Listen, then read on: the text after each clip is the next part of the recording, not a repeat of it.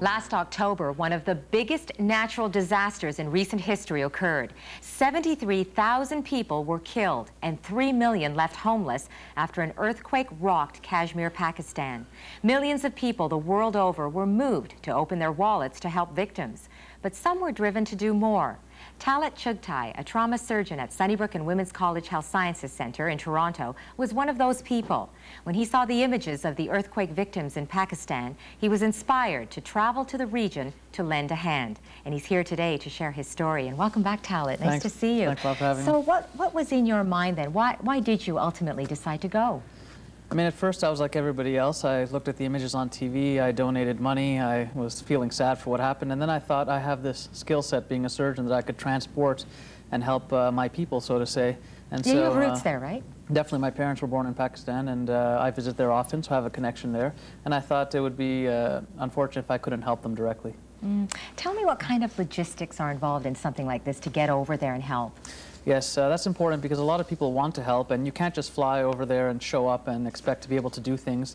It's difficult. You have to join an organization of some sort that has a reputation there. Okay. And so you go with that organization, and that makes it much easier. And how long was your stay there? My stay was only about 10 days, actually. Yeah, I mean, from the sounds of it, it sounded like the work you put in was a month. Month-long effort. Probably a month or so. Those people were working there, I mean, full out, right? Definitely. When I arrived, the locals were working there, you can say 24/7, basically. They were exhausted, so they needed outside help, definitely. Yeah, so when you got there, what happened? Where were you assigned? Yes, when I arrived there with my organization I went with, which was Canadian Relief Foundation, they saw that I was a specialized surgeon, so they said I should be deployed to the main trauma center of the country, where they were airlifting all the patients from the mountains. So I sort of stayed in the capital city, Islamabad. Okay, and you were actually working in the hospital? I was in the hospital. You know, I was doing surgery, as I do here. Yeah. And I was, as the patients were being flown in, I was operating on them. Describe to me what those conditions were like.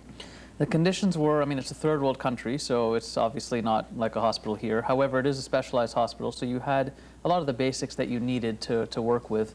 But obviously, because of the shortage and the volume of people that were involved, we were short pretty much everything. Yeah. Now, what are we looking at here? Yeah, these are some of my patients. The first picture you saw was typical of, you know, a crying kid who lost their entire family, who's an orphan now, and who doesn't know that she doesn't have any parents, and, you know, you have to deal with that on top of the fact that they have injuries.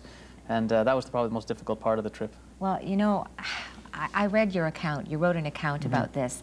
And I have to say that the one image that came away with me, actually it's an auditory image, when you talked about the children who were crying. I mean, tell me what was going, when you walk in, I mean, what are you hearing? I mean, you come in the morning, you know, 7 o'clock in the morning, and the operating theaters are all connected. They're not separated, so you have 5 operating theaters and the holding area where the patients are being brought in, and you just hear this constant, all day, 24 hours of screaming, crying kids, and they're screaming for their parents, of course, and their parents aren't alive usually. These are the survivors. Yeah. So that's constant, you hear this constantly throughout the day that reverberates in your head, and I still hear it to today, I mean, that sound. Really? What effect did it have on you coming back? Yeah, I mean, the effect it has is it was okay because I did something, and so I thought, oh, well, you know, I did the best I could, and I went and helped out. It is unfortunate. You get that feeling that because of where these kids are situated, that they won't get as much help as maybe some other kids would. So it's a little bit of a, you know, disappointing feeling, I guess, And what about as far as the other staff who you're working with? Because, I mean, there are people who came from all over, right? Definitely. The locals obviously stopped what they're doing. They're helping out. And then people came from many countries, I'd say about 30 or 40 countries, And there was one, I know there's one doctor in particular that you work closely with. I think he was sort of head or coordinating. Yes, this is Dr. Valery Matish. He's a Russian surgeon, actually, who's somewhat of an earthquake specialist. He's gone to the earthquake in Iran, the earthquake in Turkey, and as soon as the earthquake took place That's here, you with him? That is me with him, exactly, and he arrived to Pakistan within 24 hours, actually, so he sort of was ready for it almost, and he did not speak a word of English, and yet in that scene in the operating theaters of Pakistan, he was able to basically run the show. I mean, all the local surgeons were looking to him for his advice on how to treat specific earthquake type of injuries like crushed syndrome and things like that. Crushed syndrome? Yeah, I mean, a lot of these kids were caught under buildings and under tons of rubble, and so the specific injuries they had were crush injuries, and you treat them differently than other traumatic injuries. Oh, so you're seeing stuff that you'd never seen before, right? Exactly, you can't really simulate it. And being a trauma surgeon, I see traumatic injuries, but rarely do I see kids that have been, you know, caught under a building or anything like that. And what are we looking at here? This is one of my child? Yes, one of my patients, a 3-year-old girl who had a very bad injury to her scalp and her head, and needed several operations to reconstruct it. And afterwards, the result ended up being quite good, but obviously quite a devastating injury. Yeah, that is a huge cut. And what about this? This is another 3-year-old girl, Nadia. I remember her name actually, and she had a bad head injury, and we operated on her and fixed a head injury she had. You can see the clothes she's wearing are donated clothes. You know, they had designer jeans and sweaters that people had donated, so it's nice to see that people had helped out. And yeah. And other than crush injuries, what were the most common types of injuries that you were seeing? So, as you would expect, unfortunately, we did a lot of amputations and revisions of amputations. So a lot of these kids did not have a chance to have their limbs salvaged, so we did a lot of amputations. We also did a lot of plastic surgery, skin grafting, and flaps for soft tissue injuries like skin and muscle loss. We have to replace that.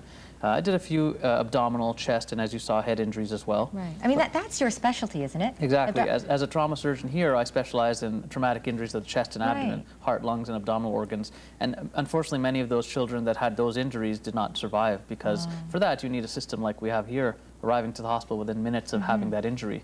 So being in the mountains, that didn't happen, obviously. So were you actually asked or required to do surgeries that you had never done before? Absolutely. The surgeon-in-chief asked me what am I comfortable doing.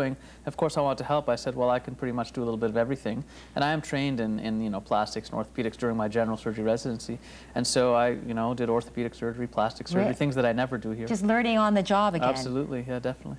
Wow. And as far as also the numbers that went through, can you give us a sense of, I mean, what kind of volume of patients are you dealing with? Yeah, we're talking about the largest surgical disaster in history, because a lot of surviving patients. And so we were doing about 50 to 100 operations a day, and this is in 5 operating theaters. Wow. Yeah, so it was just a factory of operations, one after the other. Yeah.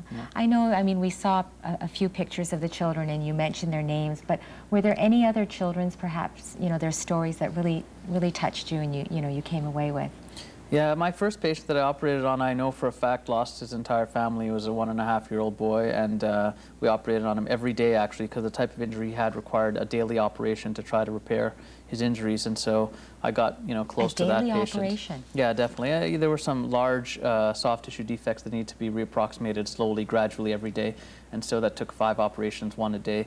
And then there's the story which, you probably heard about, I told you about, kids that had no family yet had one other sibling that survived that were going to take care of them. So, little girls, 6 years old, 8 years old. That's right. I remember it was a young girl, I think. That's right. Was she 8 years old? Yeah, 8-year-old girl I operated on. And, at the end of an operation, you sort of look for the family if there's any. And in this case, a 6-year-old girl came out of the crowd to say that I'm the surviving family member. And this 6-year-old girl will be taking care of this 8-year-old girl, and the rest of the family perished.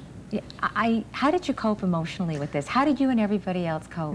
So while we were there, actually, believe it, it's not as difficult as you would think, because you're actually helping, so you feel good. You get up in the morning, you go to the hospital, you help out a lot of people.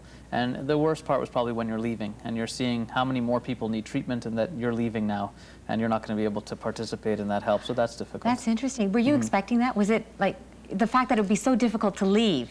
No, I didn't. I thought it would be difficult to see the problems, and I thought it would be difficult in general, but when I left, I felt that now I'm not going to be able to help, so you feel kind of helpless. Yeah. Do you know, the other thing that crossed my mind as well when I was, reading your account, and also you saying the fact that, there's so many patients coming through that you're treating. What about resources? And when you're dealing with all this, I mean, you need materials, right? You need equipment. Absolutely. You need antibiotics. You need, I mean, was there enough of all that? So there was barely enough, I would say. I mean, a lot of donations have come through, boxes of equipment and sutures and gloves and things that you take for granted here. I brought a lot of supplies with me as well from the operating room at Sunnybrook and the emergency room. So, but we're barely getting by. During an operation, you'd say, okay, what do we have to work with? What kind of suture material do we have? What instruments do I have? Yeah. And was whatever's it substandard at times? Yes, it definitely was. Here we're very obsessed about sterile technique and using the right suture for the right organ and all that. Yes. Over there, you have to just sort of bite the bullet and say, we just have to fix it. We use the best we can and get on with it, get to the next patient. And then what does that mean, too? I mean, I don't know about follow-up. I mean, can you even think about follow-up if the next patients are, That is probably the biggest problem there, and that here we have very good, recovery room and post-operative care and physiotherapy and occupational therapy, and that's what they're missing there. So these patients, we definitely saved a lot of them, and they survived the operation, but what's going to happen to them afterwards will well, be that's very it. difficult. I guess you wouldn't even know, like, where would they go? They've lost homes, right? Definitely. There's no homes to go back to. These are millions of kids, and there's no infrastructure like we have here. There's no adoption agencies or, you know, foster homes or social work and organizations and things like that. So Yeah. I tried to touch base to see what's happening there, and it's going to be difficult. Were you even at the point where the hospital couldn't even contain the numbers of patients coming through? I mean, did there have to be other areas set up for these people? Definitely. When I walked to the hospital the first time, I was amazed that there were stretchers and beds and patients on the floor in the hallway, in the cafeteria, all over the hospital, wherever they could fit them, because the wards were overwhelmed. Oh, we should mention too, when did you go exactly? I went about the 3rd week of October, which was just a couple of weeks after the earthquake happened. Yeah, and what was the weather like at that time? The weather at that time was still decent. It was sort of like a spring or fall weather, but they were headed towards their winter. So I knew that after I'd left, that would be one of the main issues, the winter there. Yeah. Now, I understand the winter did end up being fairly mild, right? They were lucky that the winter's not as cold as it could have been, but I think I have seen many reports of a lot of children and elderly people having died because of not having enough, you know, clothing or blankets or homes. Yeah.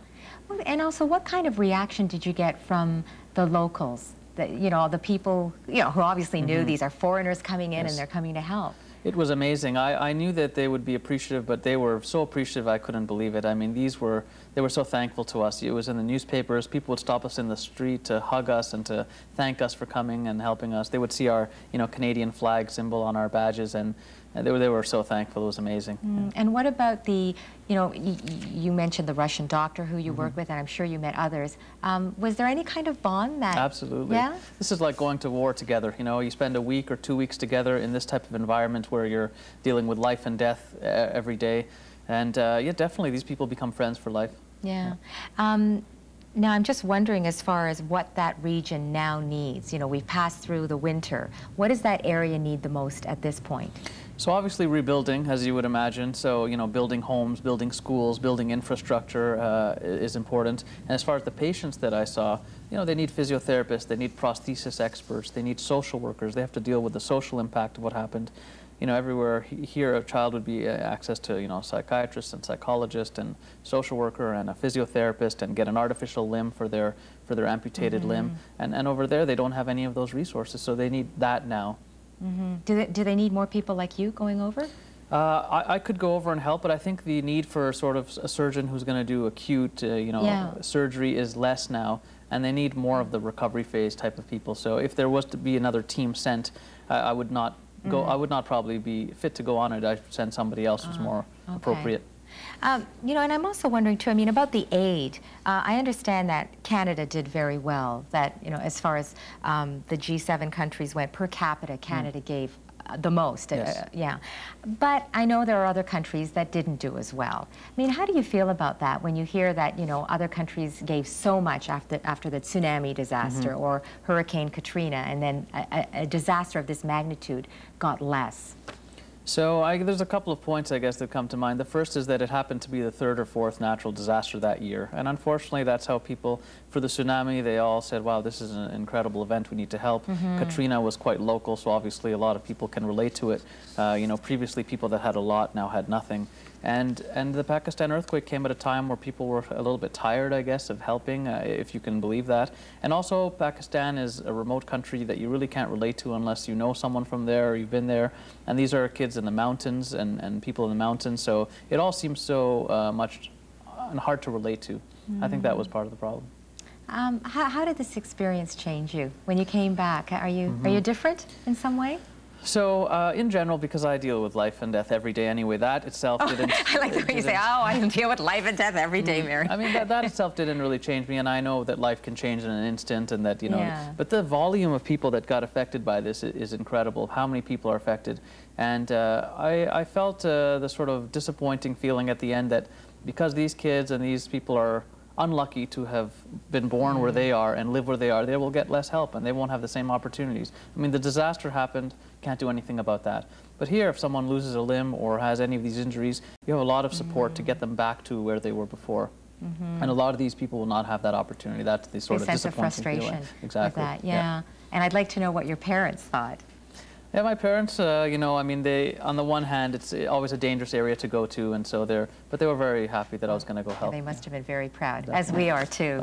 Thank you so much, Talat, for sharing that with us today. Yes. Thank you. And you can help the earthquake victims by donating to the Red Cross. You can go to redcross.ca and you can scroll down to South Asia Earthquake, or also give them a call at 1-800-418-1111. But that is it for our show today. Thanks for watching.